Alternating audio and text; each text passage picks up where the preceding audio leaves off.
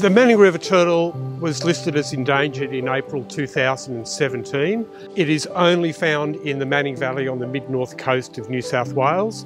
People who had been looking for the turtle had noticed that it had been in decline over the last 15-20 years, and they were concerned that if things weren't done to help the turtle, that it would disappear entirely.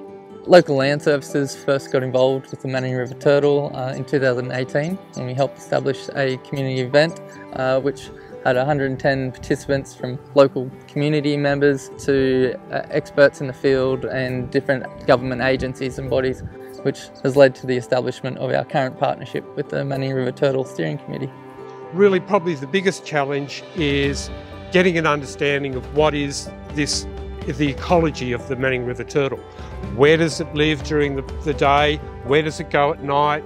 Where does it lay its eggs? We've only ever found one nest of the Manning River turtle. We've been lucky enough to work with some really great ecologists like Darren Fielder, and we've surveyed over 15 kilometres worth of tributaries in the Manning River. And this is imperative for us to identify priority areas to protect. We're up in the upper parts of the Manning River catchment and we're in pristine waters. It's all about the endangered Manning River turtle. So we're really trying to find out how many of these turtles are found in the system, and are they still functioning with a healthy number of turtles, and are there threatening processes at the moment that we could have a look at.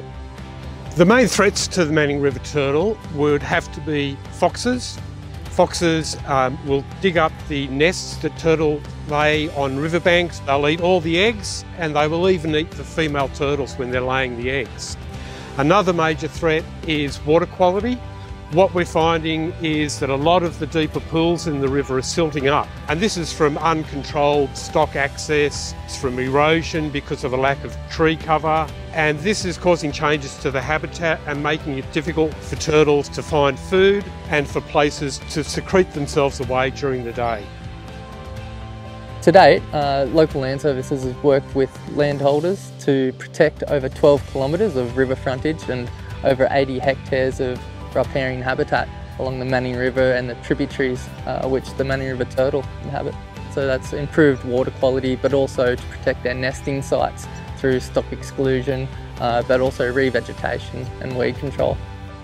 One of the reasons we embarked on a project with Local Land Services was that just across the river from our farm was the only confirmed lower Manning River sighting and confirmed nest site of the Manning River turtle. It feels great to be a part of trying to preserve what is an endangered species on the Manning River. The Manning River is a beautiful river, and to be able to preserve a part of it for the Manning River turtle makes you feel good. Very early on, it was clear that there was a lot of community engagement and a push for the Manning River turtle, thanks to some of the great work early on with the Manning River Turtle Group. We're a group of local community members that got together to raise awareness of the Manning River turtle. So the partnerships that we form with the Manning River Turtle Group, with a lot of the agencies and the local community, are extremely important, and they're really helping to make a big difference for the turtle. Those on the steering committee, including Manning River Turtle Conservation Group, Mid Coast Council, Department of Biodiversity Conservation and the ecologists. It's really helped us to build our engagement and develop a better prioritisation for the Manning River turtle. We get together regularly, have a steering committee meeting, and we talk about where our priorities are. So at the moment we're doing a lot of work in the Nowandock River catchment because that was severely burnt by the fires, and we're also doing some work up in the Boban area, which was also badly affected by fires. The funding that's been provided to the Manning River turtle comprises an Australian government grant under the Bushfire Recovery Program. A significant proportion of the geographic range of the Manning River turtle was impacted by the disastrous bushfires of 2019. One of the components is funding for on-ground works to help protect and restore and conserve important turtle habitat areas. That work will be focused on high-density turtle sites, breeding sites or drought refuges, and the works to be undertaken include riparian restoration, replanting and weed and pest control, as well as fencing.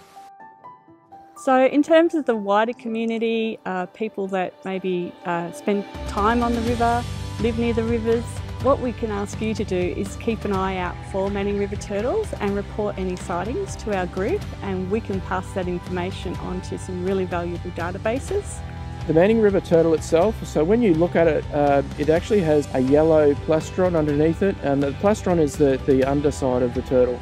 And it has a nice yellow stripe down the side of its neck as well. It also has some nice yellow features along its legs and its arms. All the landholders we work with have been fantastic. You know, that's really given them a level of stewardship for their farm and helped them to better protect the habitat on their farm, but also help enhance the productivity of their farm as well.